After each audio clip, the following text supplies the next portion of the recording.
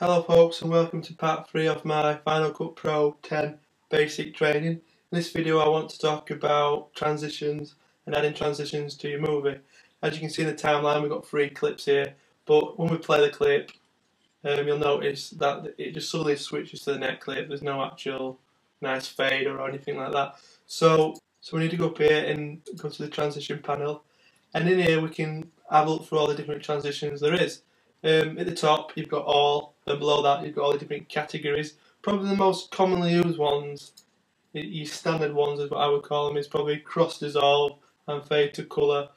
So that's in your dissolve category. But then you've got some other ones like lens flare, which is quite a good one. And to view these transitions without adding them to your actual movie, you can just skim through them, you get an idea what they look like. This is that's lens flare. We've also got light noise. So there's some quite good ones, then there's some more novelty ones like the curtain and that. They're not something you'd want to probably use often, but if you want to make your videos a bit more comical or whatever, they might be useful. Some of them are quite fun, even though a bit gimmicky. So let's add a couple of these transitions to my movie in the timeline. So we'll go for the standard cross dissolve. All I'll do is just drop it into the middle, in between two of my clips, like so. And now when we play through this, it will do the transition. I'll try that again. There you go.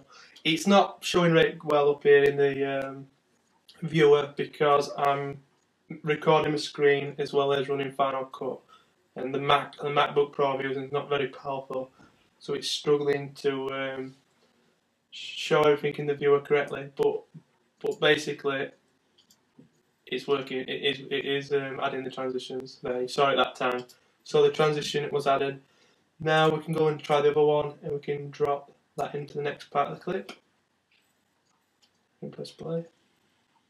There you go. The transition again.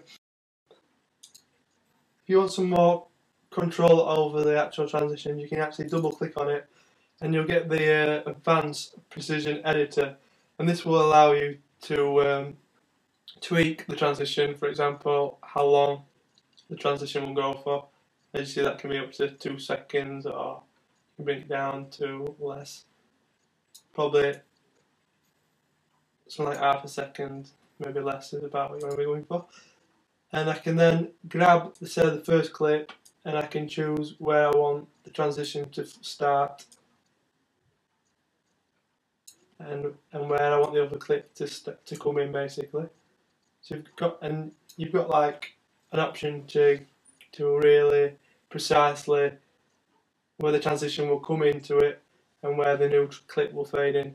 So that's the advanced. That's how you bring the advanced tab up. So just to repeat that, just double click on the transition at the top of the transition there. So that again, double click at the top, and it brings the advanced precision editor up.